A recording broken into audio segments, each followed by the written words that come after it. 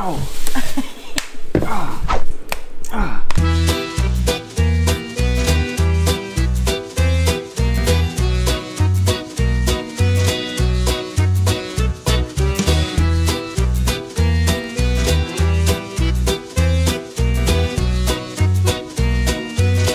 You're a little astronaut. Ready to go to space. Thank you. Thank you. Bye bye. Thank you for everything. All right, rock and roll. Rock and roll. Yeah. Bye bye, beautiful. A new, super new Airbnb. Ah, look, stopped already. Oh no. The front one. We're having a lot of trouble this morning with this GoPro, or not just this morning, but like forever. This GoPro on the front, because it's like directly attached to the motorbike, it's just shaking so much, it just keeps restarting. It's kind of broken. Ready to go? Ready to go? Let's do it. Yep. Good morning, guys. Welcome back to our Guinness World Record attempt to become the youngest pair to circumnavigate the globe by motorcycle. We're here in the town of Lagodekhi in Georgia, and it's an absolutely beautiful little town right next to these crazy forested mountains and this national park behind us. The owner of the guest house was so nice. She gave us actually a bunch of grapes because they're making their own wine. So they have like a vineyard somewhere, and it was just the picking season, and she gave us this perfect bunch of grapes. But more importantly, she gave us wine as well. Yeah! A whole bottle. Because this area of Georgia, interestingly, is actually one of the oldest wine regions in the world. They found evidence that wine has been made here for at least 8,000 years. Can you believe it? 8,000 years. So they have a massively long tradition for making wine, and now we have some Georgian wine, but it is time to hit the road further into Georgia. We have a super exciting day ahead, so let me show you guys our route for today. So we are here, and today we're going to be taking this road to visit an ancient monastery before making our way down and across towards Georgia's capital, Tbilisi. So as well as stopping at an awesome monastery, the Unavailable Monastery, we're also going to be meeting up with another motovlogger. Woo! So I don't know how many of you guys know Marc Travels, but we've been in contact for a little while, and now it turns out that we are both here at the same time, and so it's time to have a dual motovlogging adventure together. Yeah, it's really cool.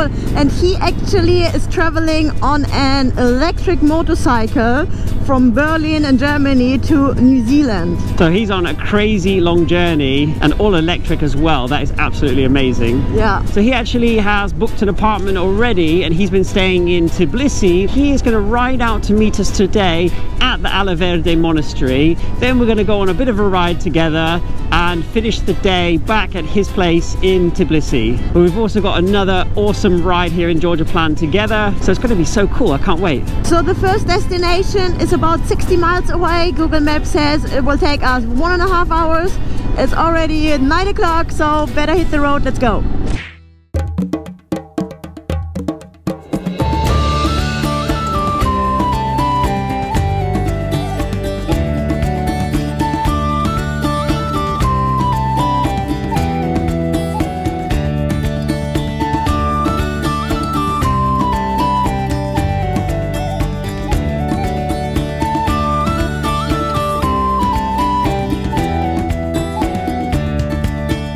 So whilst we're riding through the beautiful forested mountains on our way to meet Marc and the monastery, it's time to tell you guys some facts about country number 29 on our journey around the world, Georgia.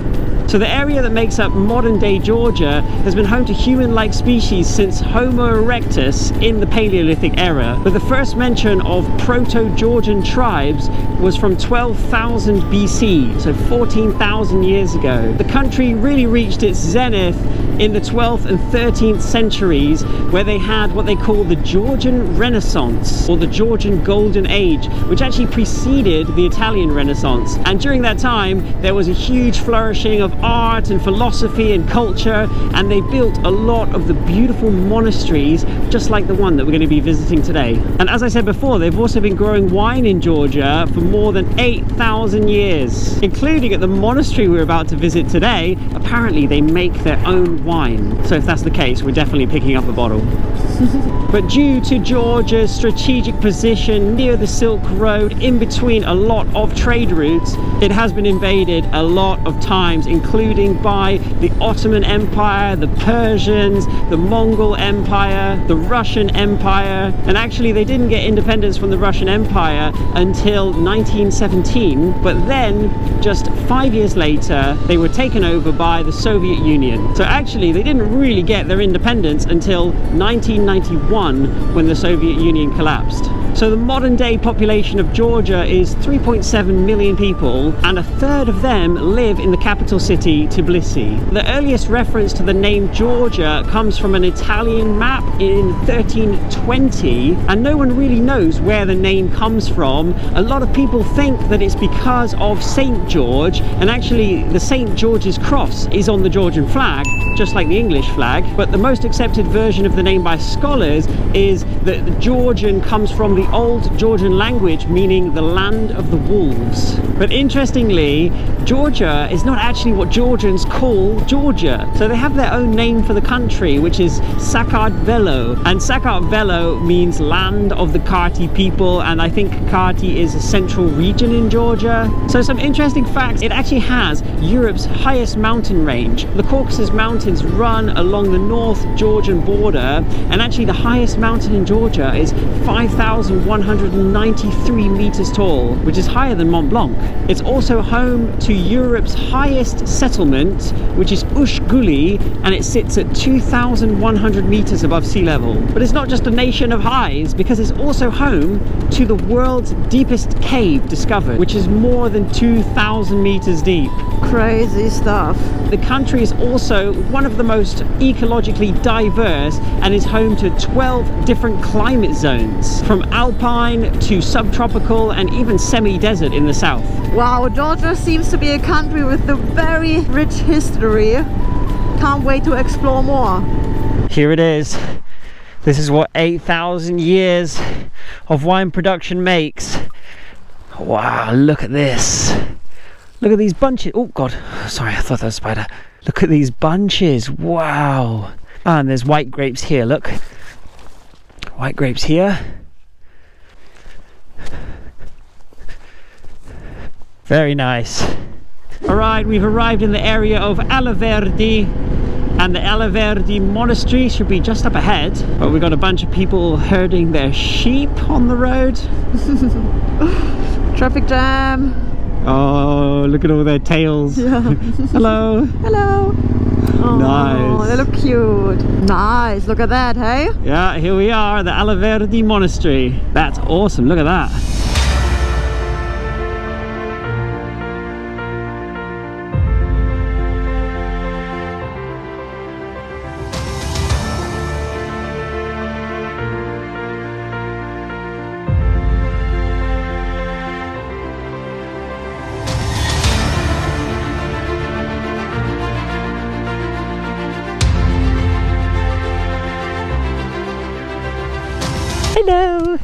Hello.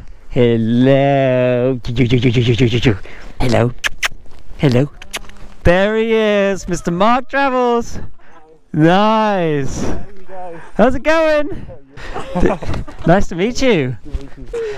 Well, we almost didn't hear you. It's just like, yeah. That's crazy. So this is the bike. This is the bike, yeah. And your bike is called Eve. Eve, yeah. Okay, and this is Bumblebee. I know. I've seen your videos. Nice. So Bumblebee meet Eve. Eve meet Bumblebee. You two have got to be good friends.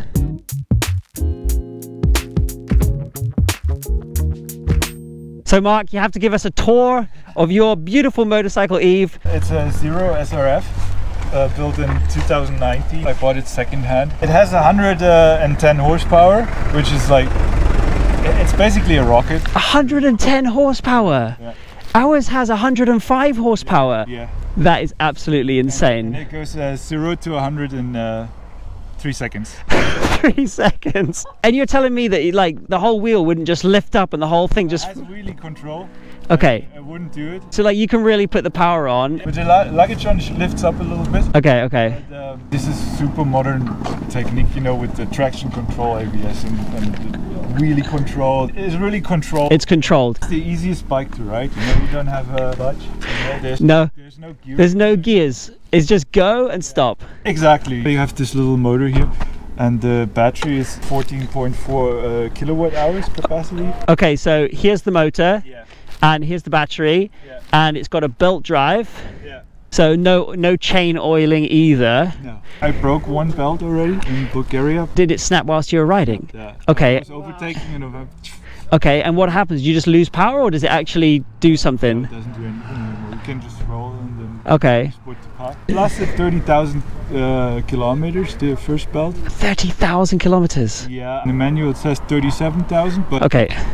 Yeah, I mean, I hear people breaking them a lot because it's a little bit too small, like for the power the bike has. And most people do it too tight. You have to check regularly that it's the right tension. Okay, so has it got a little bit of... Yeah. Oh, it's quite tight though. No, that's too loose. I think what they say in the manual is too tight. That's what I feel like, just from...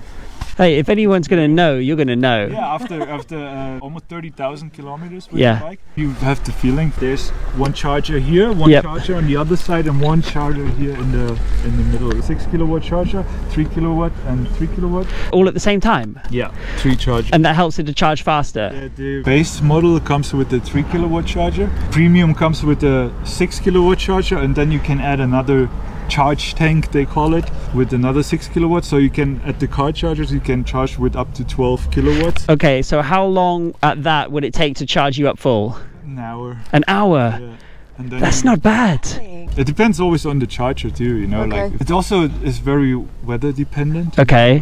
When it's cold, it charges a little bit slow. When it's very hot, then it charges usually very fast. And can you charge it from like the mains electricity as well? Yeah, I have to sometimes. Yeah, yeah. You won't always find chargers, you know. And how long does it take to charge with like just a regular mains charger? 4 to 5 hours. Okay, so that's like you plug it in overnight, and then you'll still have a full battery in the morning. Yeah, easy. How many times have you had to just like ask some random place, like a cafe or something? On this trip now that I started in Berlin in December, it was just once that I had to charge on the way. But I was in the UK before, and I had to do it quite often because that is already the second battery. The ones that I had before was broken, so I couldn't get the range. So what's your full range then? 200 to 230 kilometers. 200 to 230. And of course, how you ride, you know. In the city you can basically ride forever, 300, 350 kilometers. Okay, so it's really dependent on what you're doing. The weather, of course, you know. I started in Berlin minus 10 degree. Oh wow. That was a challenge, you know, like then you can really feel it, like you can only get like 160 or something. Right. You can't charge it when it's minus degree. You have to make sure that once you ride, that you charge it up right away once you know, because if the battery gets cold, 0 degrees, yeah, then that's it, you can't charge it. I mean, it's just like a whole learning curve, you know. I mean, that's why I do it. I learned so much on this trip, and with the videos, people learn a lot about it, you know. And to be fair, like the range is not like a tiny range that you can only go from one town to the next. 230 kilometers up to 300. I mean, it's still a considerable distance. In most of the world, this is going to be easily enough to get you from like a whole day's ride. What's your longest ride so far on this bike? 500 miles. I did 500 in a day. That's longer than our longest ride. Yeah. From the Netherlands to Berlin. So if anybody thinks that like you're limited with an electric bike of like, oh, but I can't go far, well, Marc has a longer ride on this bike than we have on Bumblebee. At least in Europe, there's so many chargers. Okay. I mean, I always tell people, if you don't look for them, you won't see them. Okay. You know, they're very little. You don't notice them because you don't look for them. You know, you look for a petrol station. Yeah. You know? If you look at the map and there's charges everywhere. Do you have like an electric charging station app? Yeah, not just one. Every country has their own app. Turkey was actually quite nice because they had just one big provider. Yep. With one charging app. So you just needed that app, and then it's like you know where they all are. Yeah. So, but tell me about maintenance. What do you have to do like to keep this thing going? Nothing really. The only liquid is the brake fluid. So no oil? No oil. Brakes last forever. Yep. Because you have the motor regenerates energy, and it does it while braking. Like if you have your bike in second gear, it will stop you. Yep. And it will recharge the battery while doing it, so you don't really use the brakes. They last like 20-30,000. No way. Yeah, easy. So, and that's just because the engine is braking the bike a lot more than the disc. I'm just using the brakes for emergency or for the last. Otherwise you just stop the power and it slows. You just let go of the throttle and then it just. No way. In the beginning you're like, oh, okay, so yeah. But you're used to it at some point, and then it's just the best thing in the world. How much does it cost to use the charger? In Georgia, it's a full charge, like €3. Okay. Max. Yeah, really good. Yeah. Germany or UK is a little bit more expensive. Okay. In Turkey it was super cheap. Yeah. I was in Tunisia. There were chargers as well, and they were free, for example. No way. There are many free chargers here as well. I only got ripped off in, I think it was Austria. They charged me like €20 for a charge on a on a charging station from a hotel. Yeah, and but still, for like a petrol bike, that would be quite a normal. That would be quite a normal fill up. Wow. All right. Anyway, I think we should go and visit this beautiful monastery, which has been our backdrop the whole time. Yeah, let's check it out.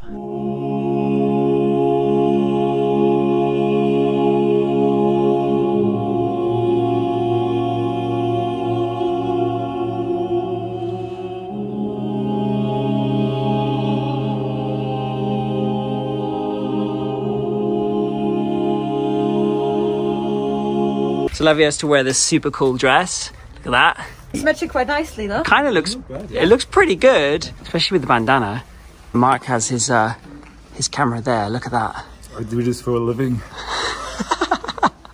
You know, they make their own wine here as well. Ah, nice. It's actually like a vineyard monastery. I guess this is how they make a living.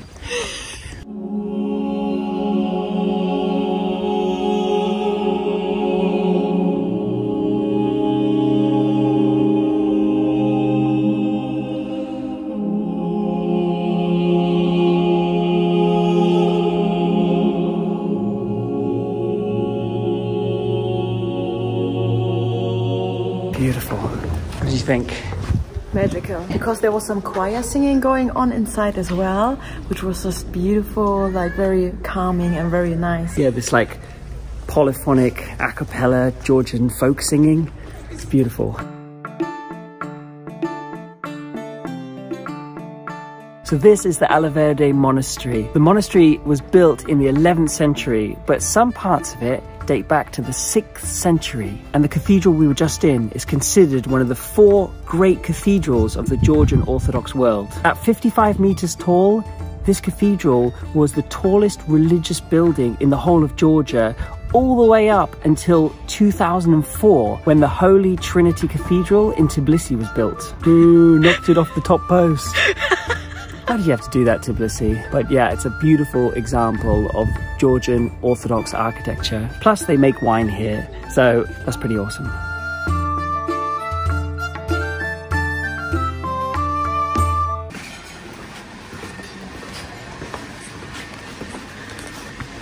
So we've gone into the wine shop because we want to see if we can get our hands on a bottle of holy wine. This monastery's wine. Oh wow. No way. So what wine did you get? So, unfortunately, we couldn't afford the wine from the monastery because it's like £40 for a bottle. That's pretty much our whole daily budget. So we bought a wine from the region, which is the Badagoni region, and actually it has the monastery on the label. And this one was only like £4 or £5, so I think it's close enough. So whilst we're here in the parking lot, Mark said that I can have a go on his bike. I get to ride Eve, this is crazy. This is the brake. You got a foot brake, so that's the same, like that's exactly the same. Okay, so basically do I just twist and go? That's it? Oh my lord. Wow, that's so low. Like I can actually have my feet completely flat. That is absolutely crazy. I mean, Bumblebee must be so much higher than this. That's crazy. So is it already on? No way. Oh my god, it is already on. You can't even tell when it's on or off. That's insane. Oh my lord. Oh my god. Woohoo! No way. It's so unbelievably quiet. Whoa! It is so quiet. That's unbelievable.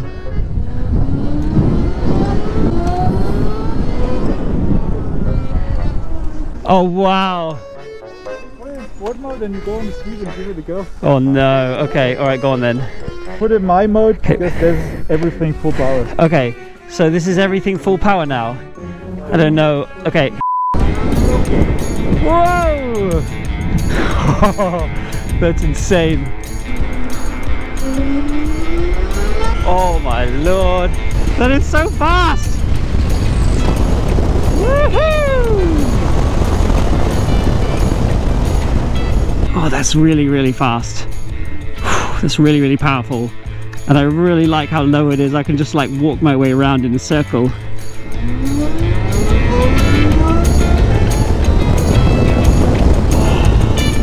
Whoa, is that full of power? This is insane.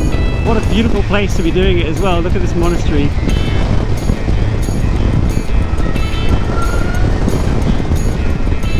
Whoa.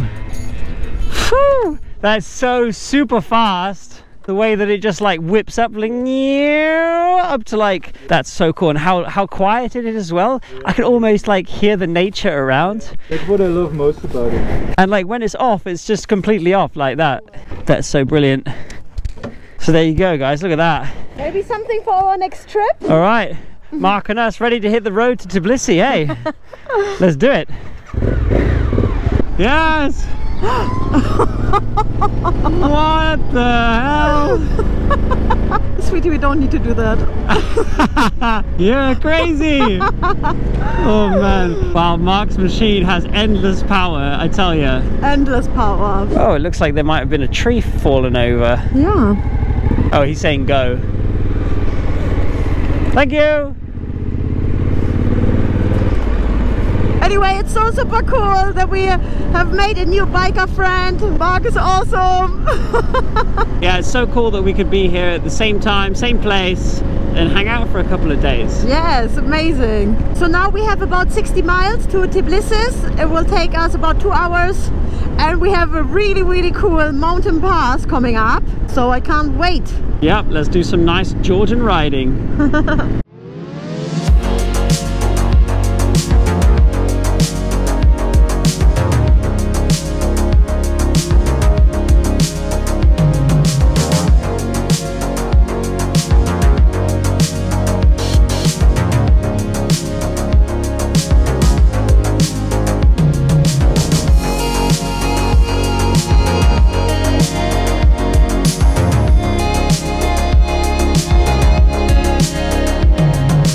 Oh my god, he's like really going for it. Wow. So we've lost Mark. His bike is too powerful. Yeah, we lost him already. But I think we are stopping here because we have reached the Gombori Pass. Nice. Oh, I don't know if I can get it there.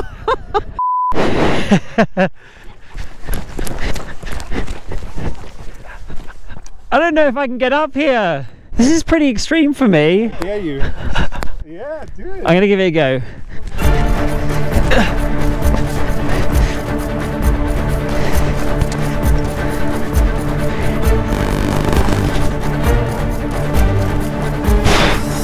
I did it.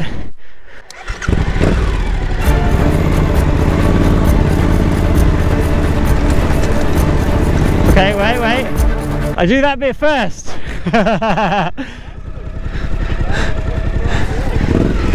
Wait a second.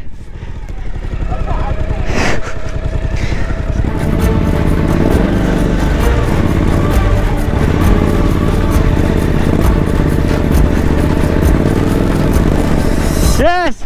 Oh my lord. Too bad. I sort of took it in 2 stages. First stage, get up the first hill, stop, take a look around, and then reposition myself because I don't think I could make it like all the way around in one go. way worse than this around the world. I've fallen over too many times. Oh, really? Too many times. But hey, not this time. Not this time.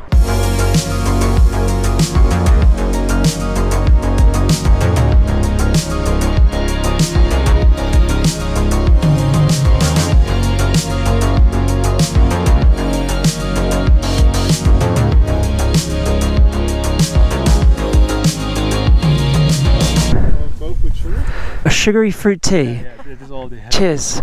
Thanks, Mark. Awesome. Some nice tea at the top of the pass. Beautiful. Yeah, it's awesome. And it's not raining, and I'm really happy about that.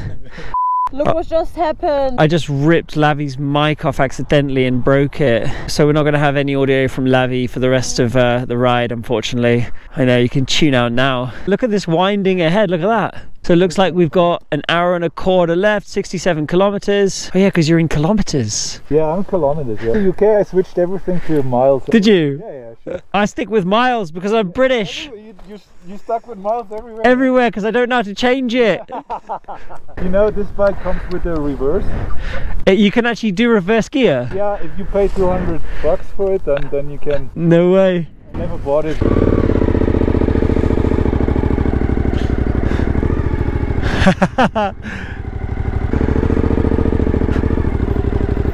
Oh my god. Okay. Yes. Nice. Oh yes, look at this. We've got a beautiful way down. Lavi says very cool. I want to give the viewers a transcript of what you're saying. Ollie is a... I'm not saying that.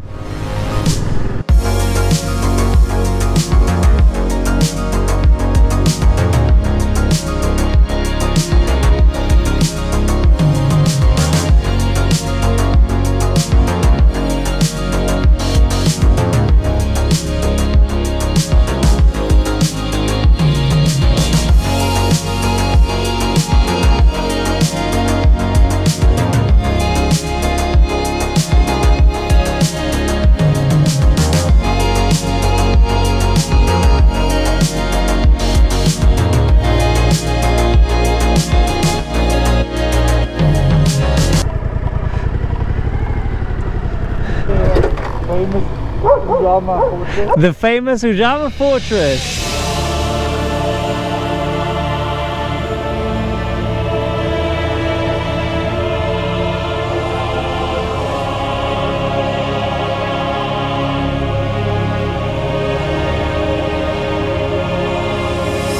So tell us about the Ujama Fortress. Well, it was actually built a long time ago. Built a long time ago, yep. The ruins still remain. Oh! Oh my lord, we're going. I think these guys are building it. It's old, it's just under construction. Yes. We'll stop at the petrol station. We'll fill up at home. Okay, yeah, you're gonna fill up at home. That's my synchronization. Coming into the capital of Georgia, Tbilisi up ahead. And I've no idea how far it is to Mark's apartment, but we're just following him. But it was a really beautiful ride down from the Gombori Pass. Such beautiful, windy, forested roads. And now we just got to contend with the city and the traffic on our way in. Oh yeah, I forgot you can't talk. I was like, Lavi's not really saying very much. How far are we? I think it was 16 kilometers. 16? Okay. No. Did you late filter? A little bit. But not too much because we're pretty fat.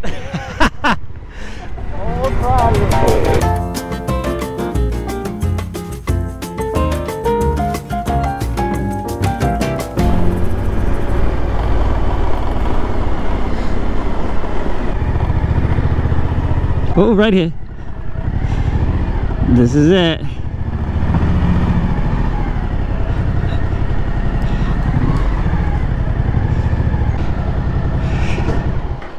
I feel like that's too hard for me to maneuver into there. Tiptoeing around, I can't do anything. I can't even push the bike on my own. Lavi has to push me everywhere. So here we go. This is home home for the next couple of days. Amazing. Oh, it's nice. Look at this. There's also light. There's lights. Oh my God, we are living in the future. It's going to be nice. For a whole month I paid 850 euros. That's amazing. What a place for the month. So that's it from us today. We hope you enjoyed the video. If so, please give us a thumbs up, subscribe to the channel, share the video with your friends and family, comment below. See you next time.